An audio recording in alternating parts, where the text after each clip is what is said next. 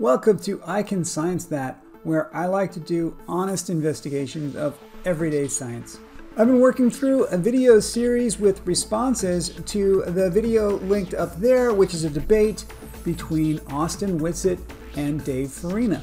As I was watching this debate myself for the first time, I kept running into these moments when Witsit would say something or present something that just was devastating to his own case.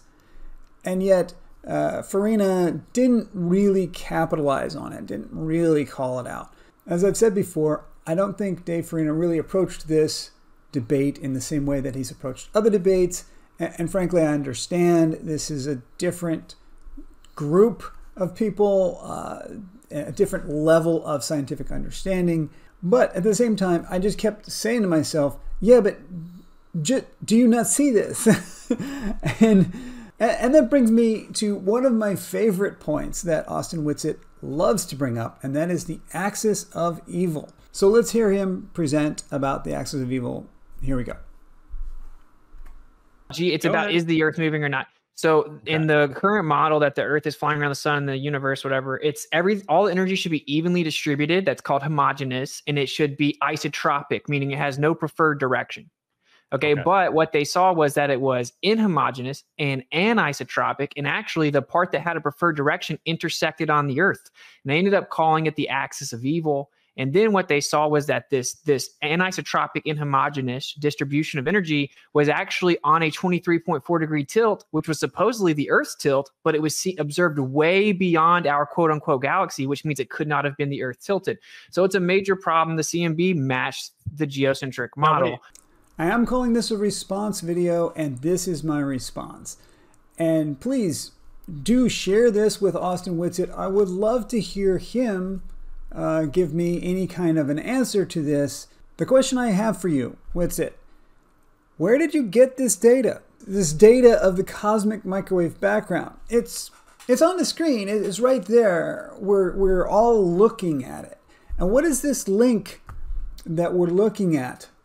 Let's click the link, shall we? The moderator is literally showing this page, the Cosmic Microwave Wikipedia page, and he's emphasizing this image, which is labeled. It's labeled right there on the screen during the debate. What is this Wilkinson microwave anisotropy probe? What is that? Witsit, what is that? Let's click the link. Oh, it's a satellite from NASA.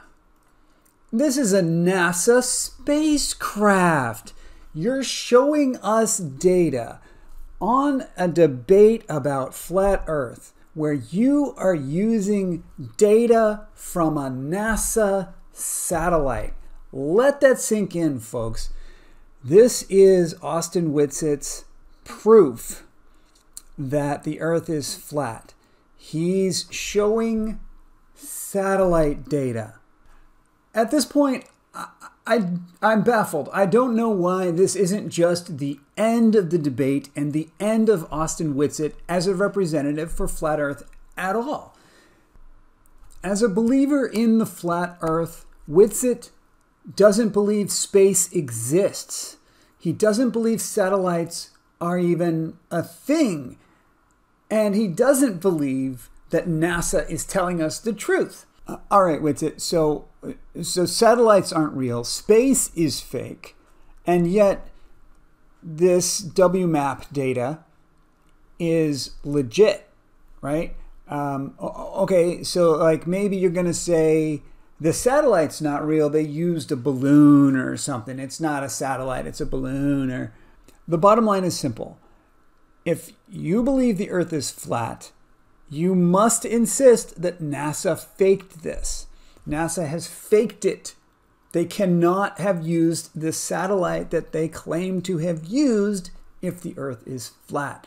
Orbital mechanics don't work, right? There are no orbits around our globe Earth if the Earth is flat and that there's no space, right?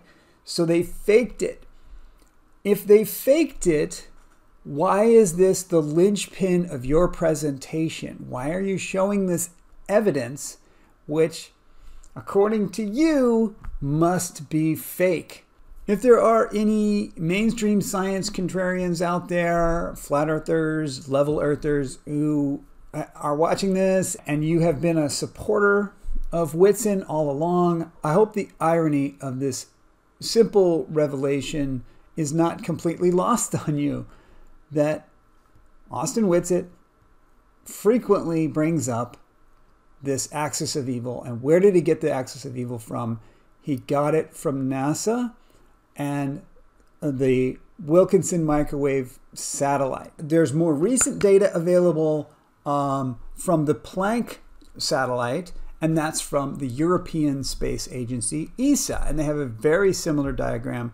Here in this picture, you can see that the more modern Planck satellite gives higher resolution data, but it corroborates everything that the WMAP data gave. But however you slice it, this is data presented to us by space agencies, both NASA and ESA, using satellites that they put into orbit around the Earth.